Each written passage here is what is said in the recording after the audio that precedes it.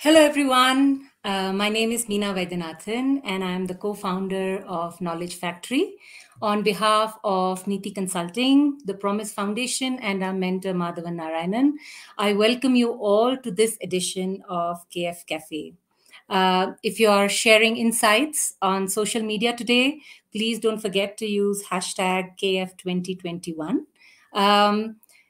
This is the seventh edition of Knowledge Factory, a platform that we started in 2017 to bring interesting conversationalists, inspiring people in various fields of life, art, sports, business, technology, who will provoke us, who will bring in interesting insights.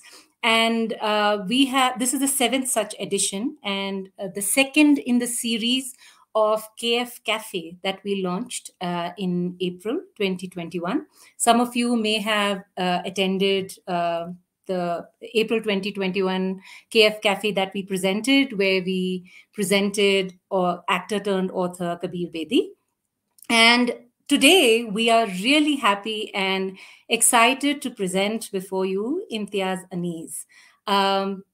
Olympic fever is at a feverish pitch, and we thought it was only appropriate that we invite, an Olympian into our midst and have a conversation with him. The Olympic equestrian Imtiaz Anees was born in India.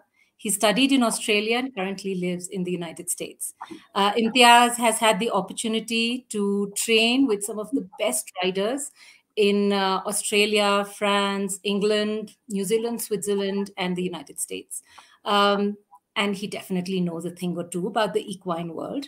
But what really makes him really interesting is that, while he's competed in international games and platforms like the Sydney Olympics in 2000 and the Asian Games, and won many, many medals for India. In fact, he was the first Indian civilian to compete and represent India in the equestrian, sport in the Asian Games, and also win a bronze. And he also represented India in 2000 Olympics. But what really makes him interesting is that he says he lives by a motto which says discipline, determination, and dedication. And we'd definitely like to know more on that and what we can imbibe from him. And in conversation with him today is Nidhi Razdan. Nidhi is a familiar face for all of us on television. She's been an award-winning journalist who is now turned academician. After being an executive editor at NDTV and worked there for more than 2 decades. She is now the Director for Strategic Programming and Outreach at Geetham University. She's also visiting faculty at the newly set up Kautilya School for Public Policy, which is also a part of Geetham. She's a recipient of a number of prestigious awards, key among them being the Ramnath Goenka Award for Excellence in Journalism for her reporting from Jammu and Kashmir, and the International Press Institute India Award in 2019. Many of you who have pre-registered can write in your questions on the platform. All others can view on YouTube on the link KFONYT, all in caps, and subscribe to the Knowledge Factory channel. Over to Nidhi and Imtiaz, and don't forget to add hashtag KF2021 if you're sharing insights and comments on social media. Meena, thank you so very much for that lovely introduction. And it's really a privilege and wonderful to be able to have this conversation with Imtiaz Anees. I had a chance to read his book, Riding Free, An Olympic Journey, which I can tell you is a genuinely inspiring story of the struggle, the success, the tears, the heartbreak, the joy, every kind of emotion that is involved to train for something as big as the Olympic Games. And really, I think even if you're not someone who is aspiring to be a sports person, this is a book that's worth reading to just understand, life's journey and to take inspiration from it. So congratulations, Imtiaz, for putting this book out there. Thank you so much. And thank you so much for having me on this platform. I really appreciate it. So Imtiaz, let me ask you the first cliched question that authors are often asked, which is, why did you write this book? Well, Nidhi, I had a couple of things in mind. One of the main reasons that I wrote the book was to actually reach a wider audience of people, to tell them how to live their dream. You know, I mean, when you read the book, though it's an equestrian journey and though it's my journey, I want kids to get out of this, and even parents and everyone to get stories out of it, to say that, you know, if you've got something and you're passionate about, you got to go for it. Because I was a little boy, I was only 6 years old and had this dream always to represent India. I didn't even know which sport. So it's just something I really was very passionate about. And I thought the best way, if I write a book, I'll reach more people to make them and push them to get out of their comfort zone. So what is your earliest memory of actually getting onto a horse? When did this begin for you? I was about 5 years old, I think, you know, and I still remember it because of the horse. That brings back the memories. I can never forget him. I was only 4 or 5 years old and I was introduced to horses. And my grandfather had this, you know, big strapping horse at that time. You know, now he's not a very big, he wouldn't have been a big horse, but I was so little. So he looked like a giant to me. And he was he was a white horse and he had just long mane and he was strong. And every day I would beg them for me to ride him, you know. But they said, no, he's too strong. He'll run away with you. He'll throw you off. And he did. He actually threw my grandfather off. He threw my mother off. He threw my sister off. Everybody in the family. So they said, well, no, we cannot put you on him. But I used to spend hours in the stable with him, just getting to know him, talk to him, you know, tell him about my school and tell him how much I hated all the subjects that I hated. And he became like a friend. And the day I was actually allowed to ride him, it was, I will know, I still have goosebumps in, you know, when talking about it, because it was a very special day. So when did you actually begin training with him for competitions? When did that start? So when I was 5 years old, I won my first competition with him when I was 6. So I was only 6 years old and we didn't even have a 6-year-old category. I was still competing on under 12 or under 14, I think I was, you know, because there was no category because there were no kids at that age that were actually competing. But we were like one. And you know, maybe what the amazing part was, it was not about competing. You know, it was just the fact that I could do something with him. To me, I had won. You know, the fact that it was just me and his name was Rajesh, you know, and I would always say, it's just me and Rajesh. What else do I need? I mean, you know, it was the one time that I felt so liberated because, you know, when you're a kid, you always have so many rules and regulations. You can't do this, you can't do that, you can't do this, do your homework, you know, make your bed, eat your vegetables. There's always instructions for every kid when you're that age. But when I sat on Rajesh, I had none. It was just me and him. So I just absolutely loved that time. How important was the fact that your family was so supportive of you doing this? Because that obviously made all the difference, didn't it?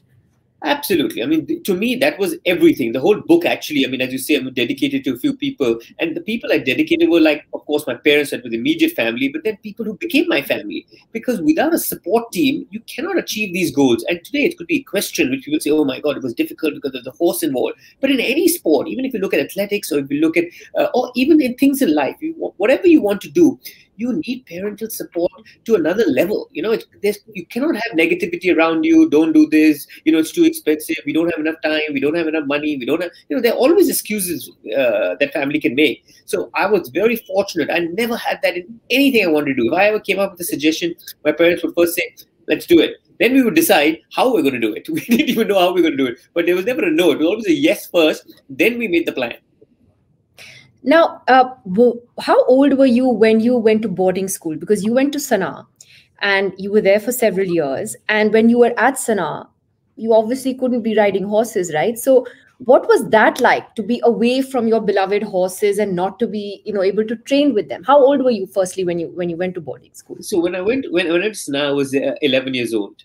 I think 11 or 12, 11 years old. So I was really young, and, you know, I was a little spoiled boy from Bombay City. You know, I lived at home, and so it was really hard on two aspects. One, I really missed home. I missed my parents terribly. And then I missed Rajesh so much. You know, we used to have these, you know, our dorms, we used to have 20 beds in a dorm, and everybody had a bed and a desk, a bed and a desk. And everybody had their family pictures on that desk. You know, I had Rajesh's picture there. You know, even my friends today said, you know, you had Rajesh's picture. We had mom and dad. You had your horses, because I missed him so much. It was very hard.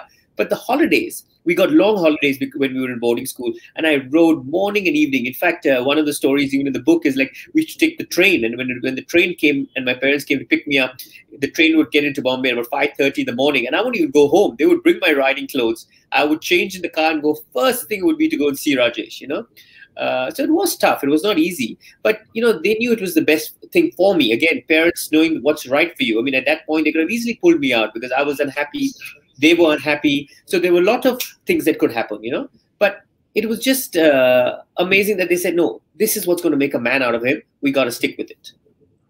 In fact, authoritative sources have told me, Imtiaz, that you would all count down to those holidays from school, from boarding school, and everybody would have like a calendar on which they would, write what they were looking forward to doing. Yes. And those authoritative sources say that the only two things you wrote on yours was Rajesh and Arizona. So Arizona, I presume, is another horse, and you've written about Arizona. Yes, yes. I need to check your resources. Have been quite strong and very correct. We should have it in the calendar. Even till today, it's like now 40 years. I still remember. It's called DLTGH, days left to go home. For me, it was not days left to go home. Mine was more days left to see my horses. To do DLT, was to see horses, and it was always about how soon am I going to see Rajesh in Arizona.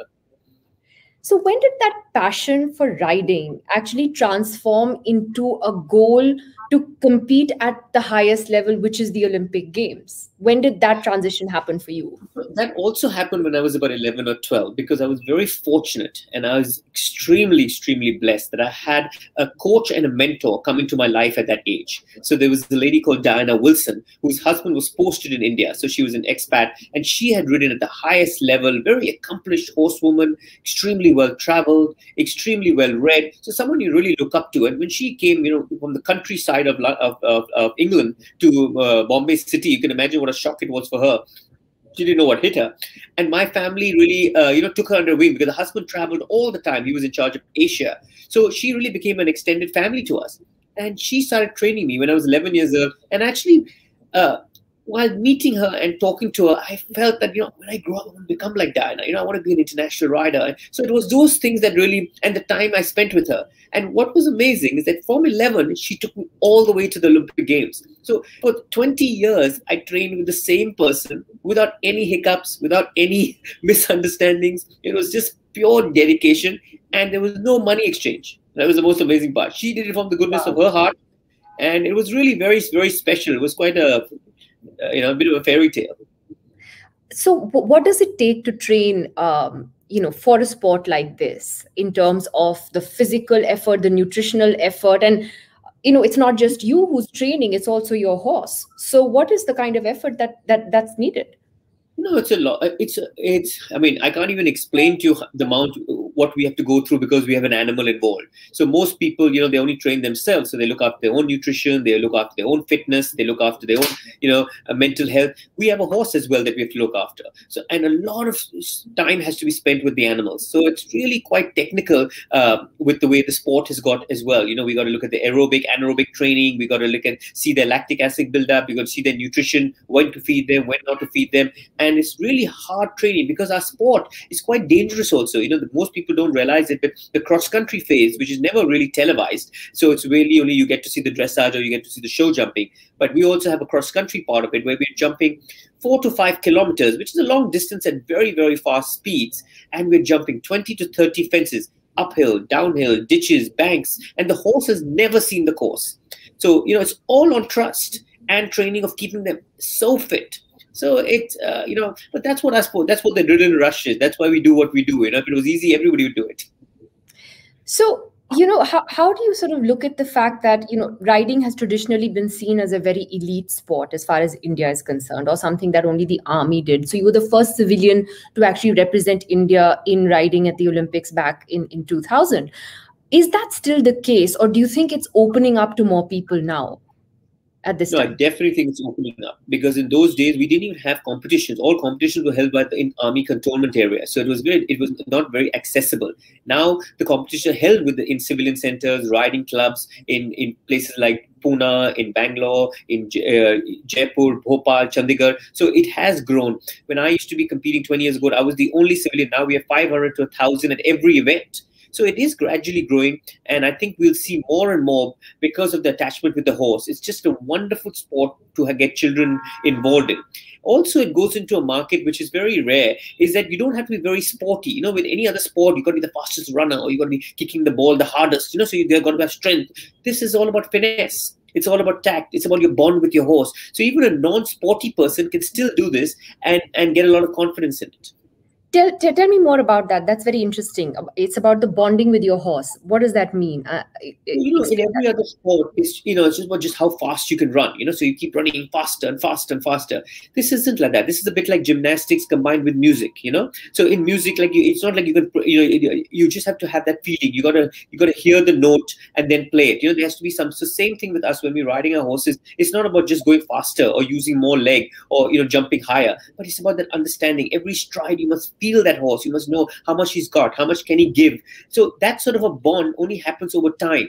That's why even another thing about our sport, which is I love it, is that you only start at 30. Like most Olympians have finished their career by 25. If you're in athletics or if you're in any other sport, because there's so much, But ours, there's so much experience that's required that at 30 is when your career begins. So you can carry on till 40. In fact, at this Sydney Olympics, we had Andrew Hoy, who's been to 8 Olympic Games, and he's 62 years old, and he won 2 medals. He won a silver and a bronze at 62. So it's just unbelievable the amount of experience that you've got to have in that bond with animals that makes our sport very, very special. Tell us a bit more about the bond with the horses, because you've written about that so vividly and so lovingly in the book. That's such an important and integral part of who you are. And it's not just about your sport. How did that change you? Each horse was different. Absolutely. I mean, I'm glad it came out in the story, because when I was writing the story, people, it's the horses that I thought about, and then the stories came around them, because I never forget each and every horse. In fact, I have my own. I'm now back in India after so many years, and I've started my own equestrian training place, and hope to train riders and hopefully, spread the word of what this equestrian world is about. And every stable, I have a brass plaque on all the horses that matter to me. So they mean so much to me, like even every stable from Rajesh to Arizona to my first Asian game horse or my first international horse, every single horse I remember. And it's that special relationship you have with each one of them. Each one is different. Each one, and it's not like a dog where you, because I know you're a dog lover, so I want to explain it to you that because in a dog, when you come home, they wag their tail and they come and jump on your lap, and you feel that bond. In horses, I hope my horses don't come and jump on my lap, because that won't be very good. That is the end of it. It's a little, that. When you have that perfect relationship where you don't have to speak, but everything is said. That's what it is with the horses. You just have to spend time with them, be in their stable, whether it's grooming them, whether it's giving them a bath, whether it's taking them for a walk, whether it's taking them for a swim, or you even just hand grazing them. It's that bond that as you spend more time with them, it's a mutual understanding that you have between them. And each one is different. Each one has a little different character. Each one likes certain things. Each one's don't like certain things. And you got to get to know that. And to me, that's what makes it even more special. It's that journey. Competing, anything can happen, right? You can win, you can lose, you can fall off. That's the sport. But you always come home with a smile because you did it with your best friend. Yeah, that's a really lovely way to put it. Tell me, Imtiaz, you've actually struck a very optimistic and positive tone throughout the book as you've described your journey. But, you faced setbacks as well, like when you were dropped at the last minute from the 94 Asian Games. How did you deal with that? That was a big setback for you personally. Absolutely. And also my very first setback. So it was like a first real, like I would say in Hindi, jhatka to the system, like, oh my God, what just happened? And, it was hard because I was only 19 years old. I was trying to do something that nobody has done ever in India, being the first civilian. I was trying to get out of the normal, really pushed every limit. Even all the trials that were held, they have held them in difficult places, from Jalandhar to Jaipur to Delhi to, even in Bihar. And I was traveling in a truck all by myself, with my horse. In those days, we didn't have cell phones. My parents didn't even know where I was. And, I would get to a dhaba and use that 1 rupee coin to call them just to tell them I'm alive, literally. So, lots went into it. And then to be actually selected, to actually go overseas and actually got training with the Indian team. I wore the Indian blazer. I was so proud. I was so excited. My friends, my family, my son, everybody. And then to know the next day that you're not on the team. It just crushed you. And it took me a little while, I have to be honest. I like to say that, no, I just bounced back immediately. No, I did. I couldn't get out of bed because it just, does. But again, I come back to the support. My parents were there. They were all quiet. There was no whys. This should have happened. That could have happened. You should have done this. No, no, no. Nothing of that was done. What was done was done. There's nothing we could have done about it. And all they said was, "What do you want?" And my answer was to represent India. And they said, "Well, then get back on the saddle. That's all you have to do. Just find another way to do it." So that's the kind of support I had with my parents, because they could have also said, you actually have made it. You've done all the qualifyings. You got selected. You're wearing the India blazer. You just didn't get to ride, but everything else you had. So, let's move on to something else. Maybe this is not meant for us. But they didn't say that. They said, no, if this is what you want, you have to complete your goal. Stick with it. That's the most important thing, which I want to tell parents also. Whatever these kids go through, I have kids, where they have a bad teacher, or they're not, oh well, it didn't work that well, or they didn't have some wins. It's okay. That's what life is all about. You do not quit. Like in Islam, we have the motto, and I live through it. It's never give in. You just don't give in. You just keep fighting and find different ways. That's one thing I tell you. You learn from your mistakes also. You don't carry on with the same path. You got to learn from something else, move from somewhere else, make few adjustments, but keep climbing the ladder. One of the things, though, about riding in India at the moment is that you still need to go abroad to get the best training. Isn't that true? Especially if you want to be competitive. Do you see that changing? Because it means that it's a much more expensive sport to invest in for people than other sports, isn't it? So, I think to learn to ride, to get to a good level, you can do it in India. Now we've got some good coaches, some good riding schools and centers all over India. Unfortunately, with our sport, in order to qualify for any of these big games like the Olympic Games or World Championships, you have to go overseas because there's no qualifying event in India. So that's one thing that if that changes, that will change our sport a lot. So that is a lot of sacrifice you're going to do. Like most other sports people, Nidhi, they just go for competition exposure, for competition experience, or just fine tuning and get coaching. We have to go 3-4 years before to qualify, to base ourselves. So there's a lot of sacrifice that goes through from the family, from yourself. You leave your friends, you leave everything that your comfort zone, and you got to go into this environment and push yourself. So it's not easy. I mean, in the book, there were lots of times I was extremely lonely. It's quite a lonely path, and I want to tell people it's okay to be. It is fine. It's not that you have to always have so many people around you and people around you supporting you. Because at times I would be sitting there all by myself and saying, oh, I wish I was just back home with mom and dad. But then I won't have been able to do what I wanted to do. But what is the kind of support that you'd like to see, Imtiaz, both from the government and even from the private sector, from industry maybe, to give this sport the kind of support that it really needs in the country? Nidhi, I'm a very firm believer that it's not about equestrian sport, any sport. We have to get the business houses involved in it. Except for cricket, where it's all about the coverage and what they're getting in return. No other sport really gets looked into. I mean, when you look at sports like even like now the hockey team, or you look at the other wrestlers. I mean, look at what they've gone through to achieve this medal for the country. Only after they win, everybody comes and says, we'll give you this and we'll give you that, and corporates come in and there's they get into a few ads and things like that. But what about the 4 years that it took them to get to that? That's where they need the help. That's where they need the support. And if we really get that sporting culture into this country, we've got the talent and we have got the work ethic, everything. It's just that they don't have that support, and everybody points towards the government at all times. I do believe that the government has a role to play, but I think as a citizen of India, you also have a role to play, because these people are actually flying your flag high. So and even for businesses, to have sports people in the business is the way to go, even for their own businesses, because it teaches you resilience, it teaches you punctuality, it teaches you teamwork, it teaches you how to never give in, it teaches you to work with different types of people. There's so much you can get out of sport. I really believe that. I hope through this book, that's what I want to spread. The sport is not just to go down to your playground and play. Even in schools, it's an extracurricular activity. It shouldn't be. It should be a part of a sporting activity. If they actually train hard, work hard towards a goal, not just play around and then have one athletics meet. Like even most schools have athletics day. It's one day. No school overseas has one day. That's the athletics day. They have one day. They run all the runs. So the person who's running the 100 meters, running the 200 and the 400 on that same day. What sort of performance is he going to give? Average. So we are actually setting them up to be average. Because I guess, like you said, you see it as an extracurricular activity and not something that's part of a culture like the way we look at Exactly. academics, or absolutely. But what's the response been like to your own riding school that you have now in Gujarat? You come back to India, you've just set this up. Do you find that there is a lot of interest in this sport now? Huge. And you know what's amazing? The amount of people that are coming from different parts of India. I've got boys and girls coming from Chandigarh, Delhi, Orissa, Pune, all over the country. People realize this is the place that now we can actually learn. And it's not only about a riding lesson. That's what I want to be different, because there's a horse involved. So most riding schools in India, which used to be, I mean, they're the old fashioned way where you go there, have your riding lesson, and you go home.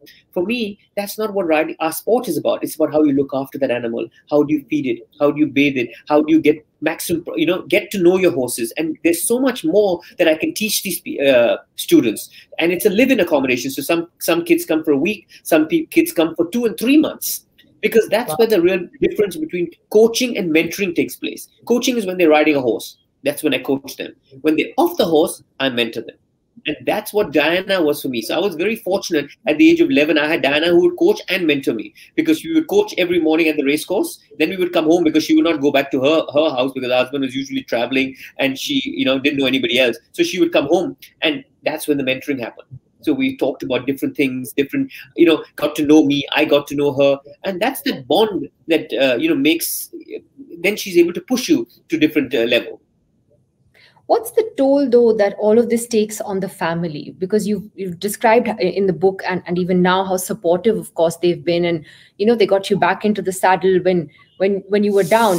But it must have been very difficult on your family to be away from you for long periods, and yes, to it was difficult on me as well. So yeah, I think it's hard, and that's it's parents have to understand that you have to allow your children to live their dreams. Even though my parents would have loved for me to be at home and be every part of it, but they knew how important it was. Wherever they could come to the competition, they always made it. So that was also special. My dad worked in he was an executive in a company and was extremely busy. And when I was I still remember, like, I was a swimmer and I used to swim for school or swim for I swam for college. He would still, when I was on that block, I just had to look up and he was there. He may have just come for my race and left, but he made sure that he was always there. They have never missed in any event where they could have come. They were always there. There was never an excuse, or there was never something. And they moved their schedule around to as much as possible, but at least one of them was always there. And it's not, sometimes they don't have to be saying anything or doing anything. Just the fact that they're there just means a lot. So coming back, I know I got a bit away from that your question of actually what they go through. It is tough. It is not easy at all, but they have to look at the big picture. They have to look at what they're actually doing for their child. Sometimes we see we mollycoddle them too much. We protect them too much. We're always there to, every step, something happens, we're there to hold their hand. No, it's okay. Let them have a little fall. You're still, the net is still there. So if they make their mistakes with you still there, they're still going to go higher, rather than not allow them to make a single mistake, because when it happens, then they can't recover from it. Any specific injuries, anecdotes from your own experience riding all your life? Anything? Of course, it's in the book. So I'm giving you snippets of the book. I hope people are going to read the book to get the whole, but I was at an Asian game trial, and I was in Jalandhar, and a horse, kicked me in the face, and I dislocated my nose, and it was horrible. I was all alone. I was just like, there was no. And to just at that time, even however old you are, it doesn't really matter. The first thing you think, I wish my parents were here. Sometimes you just want to hug and you just want to be there with them. And I had nobody. I was just standing out there, like, with this in so much pain. But again, my mind was, how can I get back and ride the next day? Am I going to be there for that trial? I had to actually miss a trial. So it was not easy at all. And then coming back to, Bombay, and then my parents were there, and my grandmother and everybody, worried about, whether I was going to be. But again, my parents, full support. As soon as I felt better, they said, take the train and get back to Delhi and, keep going. Ouch. I can't even imagine what that was like. There are some people who have actually written in with questions for you, Imtiaz. Those I hope they're easy ones. They're not bad at all. I like this question. This is from Resham Chabra, who's asking, what do Indian athletes lack in order to win more Olympic medals? I do want to rephrase that slightly to say, I think it's great that, we've actually got, the medals that we have and come close to getting others. But how do we realize our full potential? I think, as I said earlier, we have to start young. We have to start them at schools and college. It cannot be an extracurricular activity. We must give them, and other sports have to be given the same amount of time, effort, and money as we are giving cricket. If we just do that, we will be there. The culture has to change. Just like we are an absolute fanatically crazy country about cricket, we should be about that for every sport. All these sports people are working so hard, and so many sacrifices that are made by them and their families. Those stories need to come out, and not just before the Olympic Games. It has to be carried through into schools, into colleges. Talks have to be going on about them, so that people understand what it actually takes for these people to be what they are. And I think that will change the name and game for our country.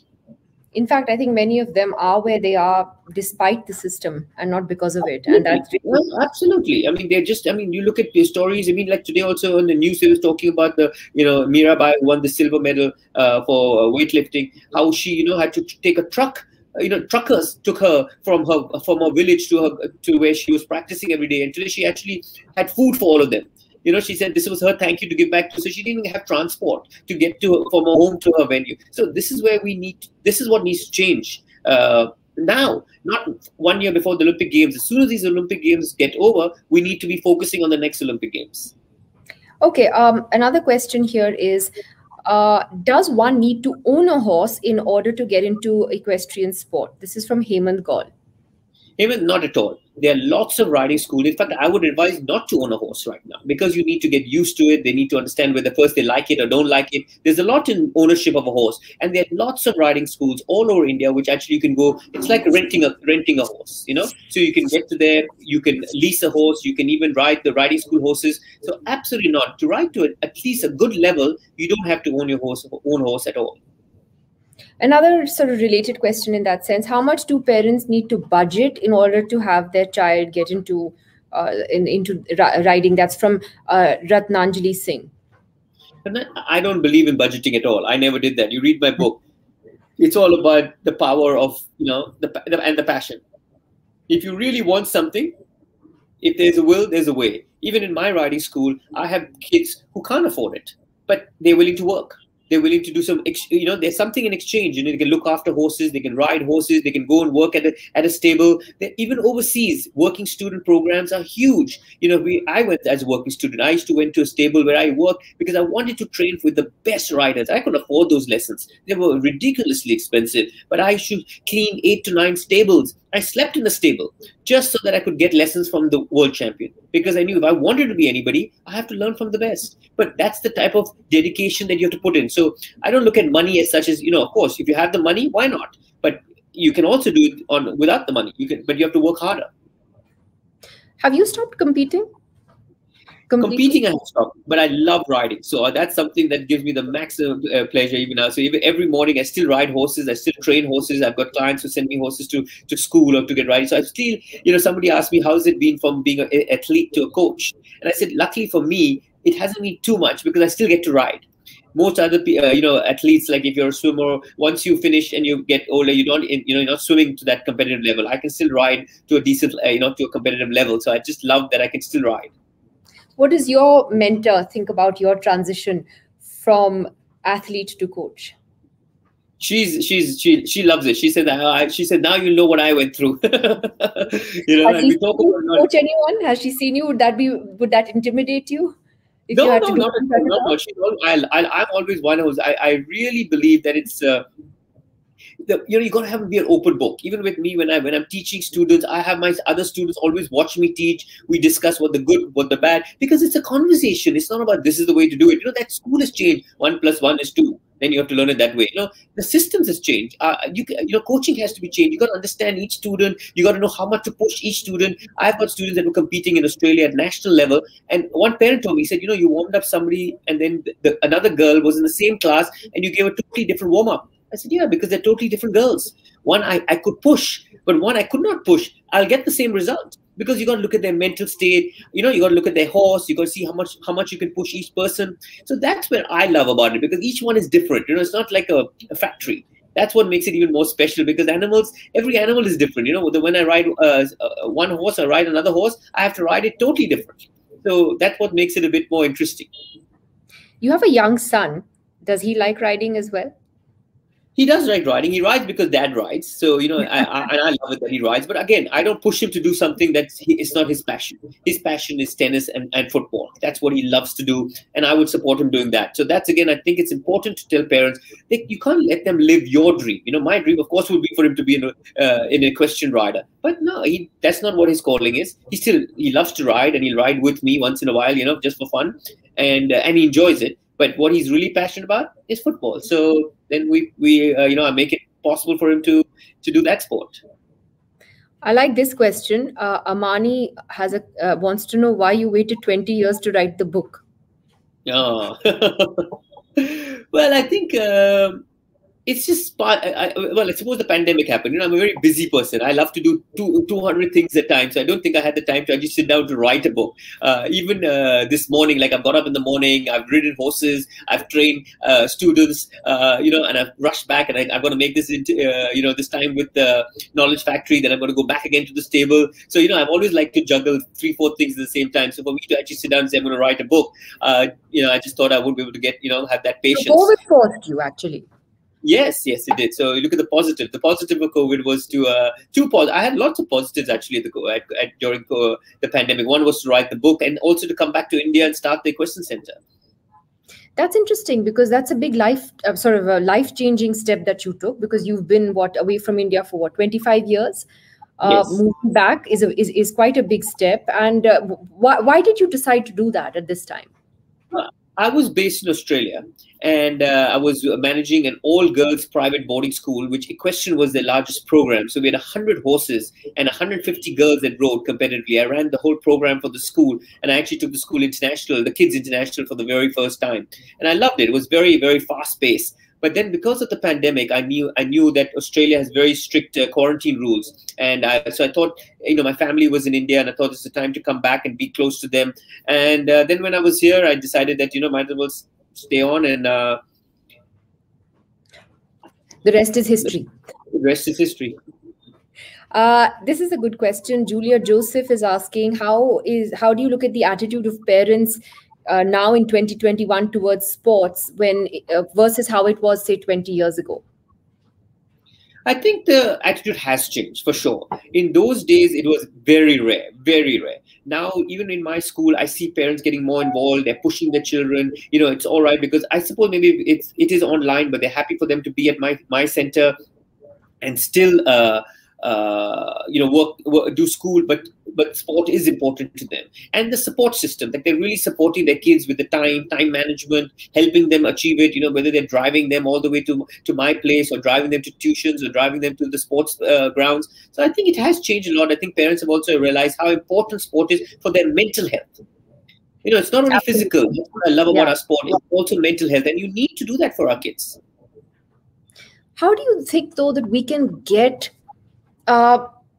people's interest away from just cricket? I mean, it's easy to say that you have to give attention to boxing or tennis or weightlifting, and we only get excited when somebody wins a medal for the country.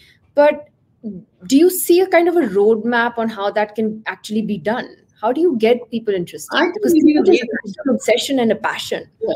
But I think it's lack of knowledge. That's the main thing. I think people don't even realize, like even with my sport, is 3-day eventing. Most people don't even know what the sport is. There's zero exposure. Even, I hate to say it even today, but we had an Olympian that, another equestrian Olympian after 21 years, Fuad Mirza, and he even, did an extremely good day one, and he even the highlights, he wasn't even mentioned. So, when we cannot even mention our athletes, it's only focused on those that can win medals. So either it's cricket or those can win medals. But there's so many other sports, and until we give the same weightage to all these sports, only then we're going to see somebody excel in them. Because people have no knowledge about these sports, how they can access them, how it's, unless they already have some sort of a link. So I think it's only a matter of time, but it's something that everybody is, it's just there. It's a matter of just getting that push now over for people to understand that their sport is much bigger than just cricket. Sport is much bigger than just playing a game, There's so much more that that sport can do for your children and for all of us. I think the media there does have to take some share of the blame, and I say that very honestly, because it's clear that, you know, when you get out of the sort of uh, national capital and wherever the media is basically, and you go into small town India and you see that there is actually a lot of interest in other sports. It's just that we don't highlight it the way we do cricket, and that's a sad fact. You mentioned Fawad Mirza.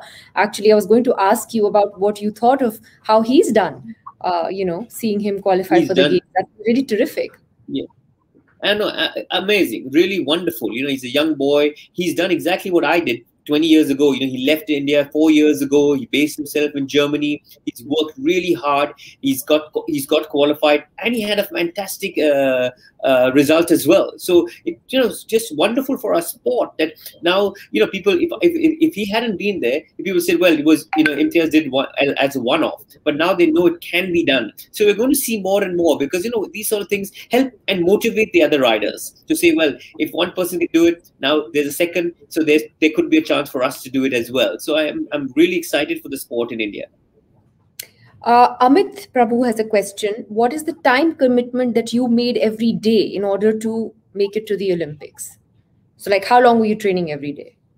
Amit, there's in our horse world, it's 24/7. Literally, even when you're off the field, we gotta look after our horses. So the amount of time that we have to put into, even till today, I'm spend more time in the stables than my house. In fact, my wife always says, and yet again, you're going back to the stables. You know, you're there in the morning, you're there in the afternoon, you're there in evenings, you're there at night, check again to check how, you know, is there enough bedding? Is there enough water? Do they have enough hay? You know, is the light all right? Is the mosquito repellent working? You know, it's just constant. You got to live it. You got to breathe it. If you had to divide your day, because you had to study also, right? You had your homework, yes, and you had school, yes, and, you know, of course, when you were in school, you were in boarding school. But how was the sort of day compartmentalized? Well, I would say for any sportsman, they don't compartmentalize too much, because, you know, everything just changes every day. But for me, I think it's between at least 4 hours a day would be dedicated purely to horses. Full focus.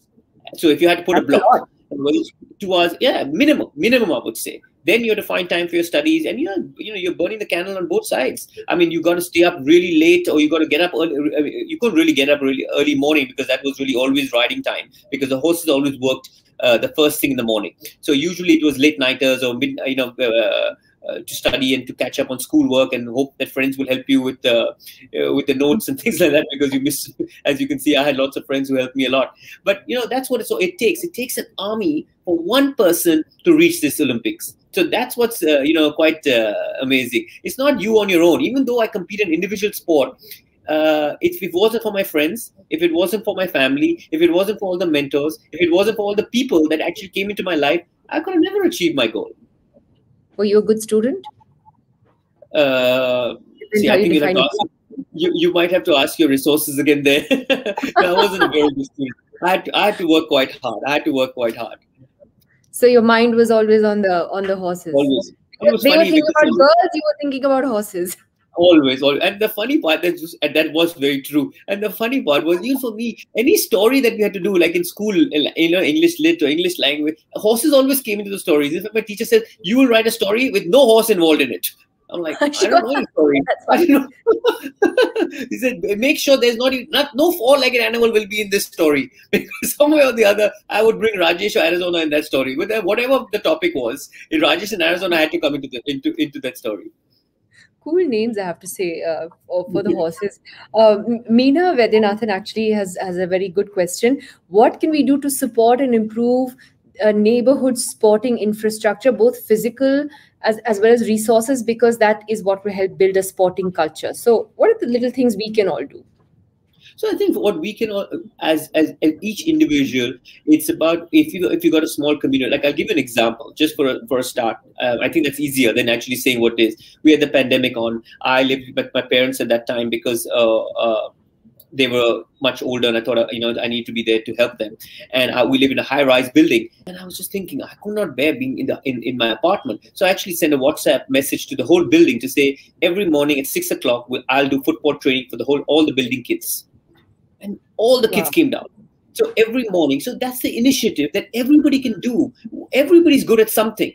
Pass the message around and spread it, because everybody has the time right now. So this was perfect. So every morning they would come down. I made groups, I made batches, and we would run laps around our building, because we couldn't leave the building, and the playground was also sealed off, so we could just stay in there with nobody else was allowed. And we would do football drills, we would do goals, we would scoring, we would do exercises, and it was wonderful because it got the kids out.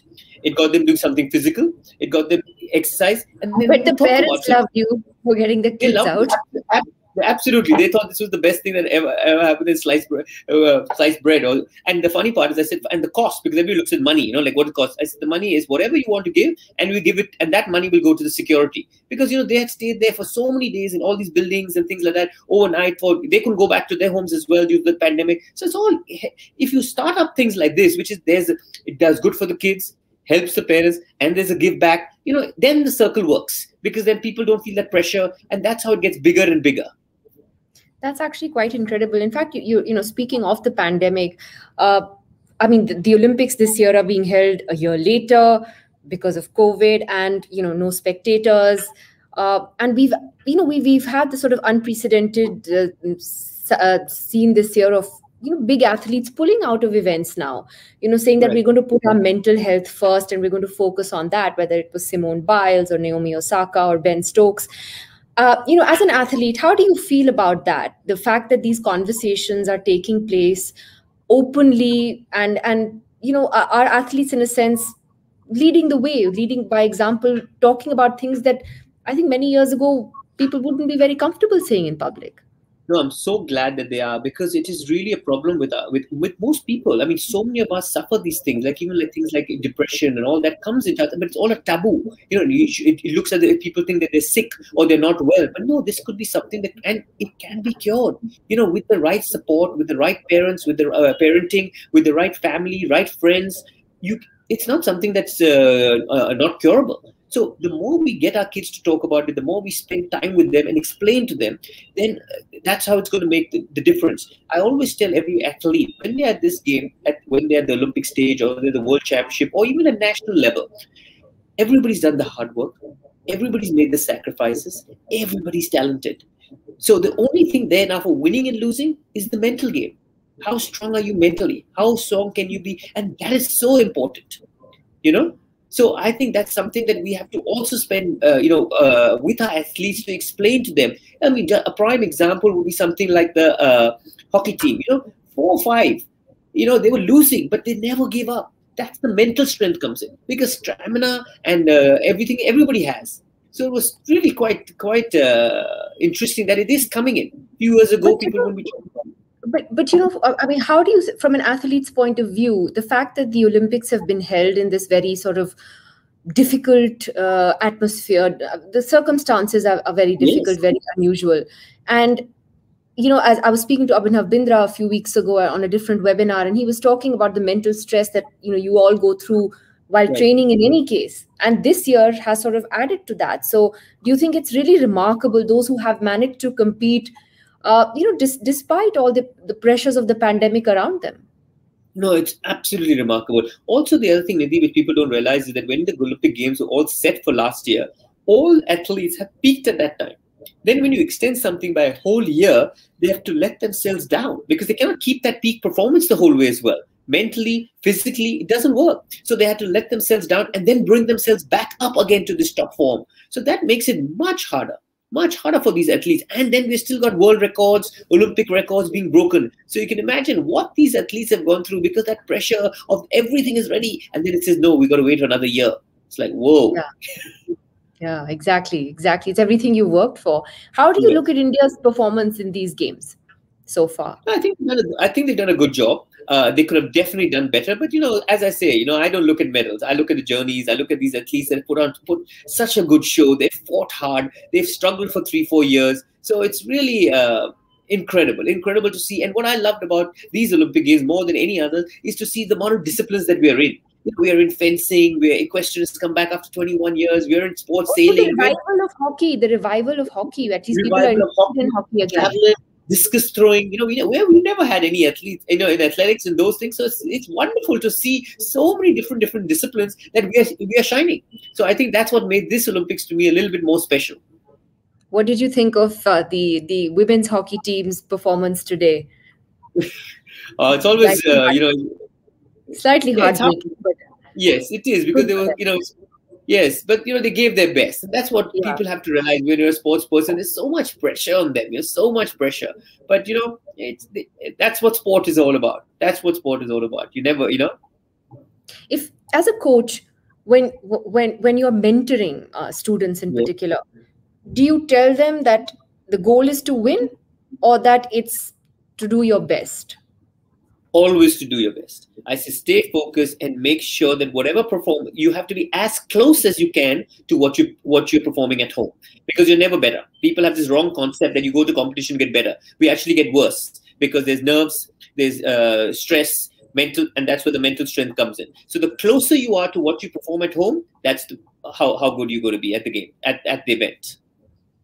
So finally, Imtiaz, my question is that what has riding taught you about life, the good, the bad, the ugly?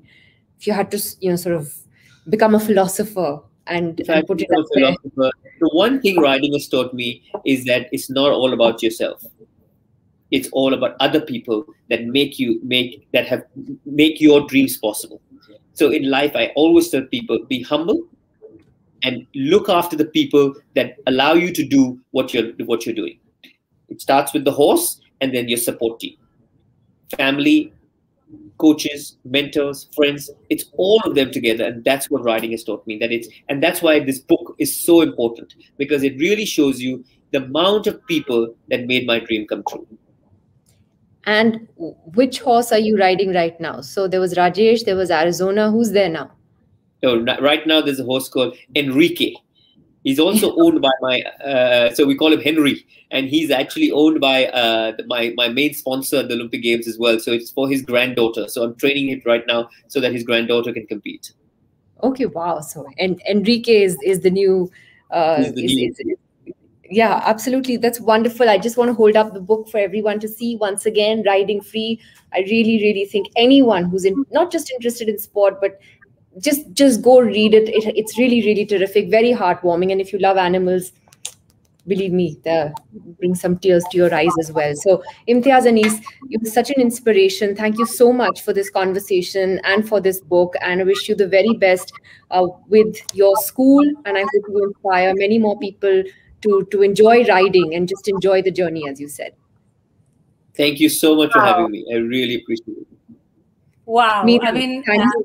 Over to you. I wasn't sure whether I was the host here or an audience, or it was just such an engaging, exciting, inspiring conversation. So thank you, Imtiaz, and thank you, Nidhi, for sharing your thoughts. And really, so I actually took a few sort of nuggets for me to ponder and think about. And what's going to stay with me after today's conversation is, don't have negativity around you, and look after those who look after you. Such a powerful message. And I'm hoping that everyone who's listening to this live, and we have over 350 people listening to this live, and I'm sure this video is going to be on the Knowledge Factory channel, and I'm sure there are many who will listen to this later. But I think what I'm also taking away from what your book is all about, Imtiaz, and what you've talked about today, is that sports is not just another event, and we all need to contribute to building that sporting culture, which will just make us better people, better citizens, better humankind, and we have to support collectively fledgling sports people, our children, make sports an integral part of our education. And I'm hoping that this episode of Knowledge Factory and this Knowledge KF Cafe is a step in that direction. And we all have to create and support, neighborhood champions. And that's how we will grow as a nation. And most importantly, take the initiative. right? So thank you so much. Really, really exciting conversation. And I just want to mention Roshan Alexander from our team and Luann from our partner Virtue Blitz, who support us every time and try and make sure that Knowledge Factory, which started as an offline event, continues to give the same experience to viewers and participants in the online version as well. We hope that we will continue to bring exciting people like Imtiaz and Nidhi to you again through KF Cafes and the main event. Please subscribe to our channel and please follow us. Thank you so much. And on behalf of Nidhi Consulting and the Promise Foundation, I wish everyone great luck and keep sporting. Thank you so much for having us. Lovely to see you, Imtiaz. Bye. Bye.